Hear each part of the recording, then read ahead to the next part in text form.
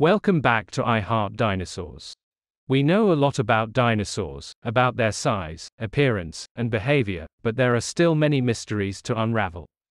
One such mystery revolves around the discovery of gastroliths, also known as stomach stones. Gastroliths were smooth, polished stones found within the stomach region of many dinosaur fossils. They weren't just ordinary stones. They served a specific purpose. Dinosaurs didn't have teeth like we do. Instead, they had beaks or sharp teeth that were better suited for ripping and tearing food apart. They lacked teeth designed for grinding food and needed another way to break down the plants they consumed. This is where gastroliths come into play. These stones were swallowed by dinosaurs and settled in their stomachs. When food reached the stomach, it would mix with the gastroliths, creating a kind of grinding chamber.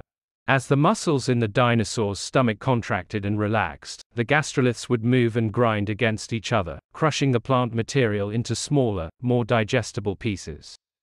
This process is similar to how birds use gizzard stones today. Gastroliths acted as natural food processors for dinosaurs, helping them extract nutrients from plants.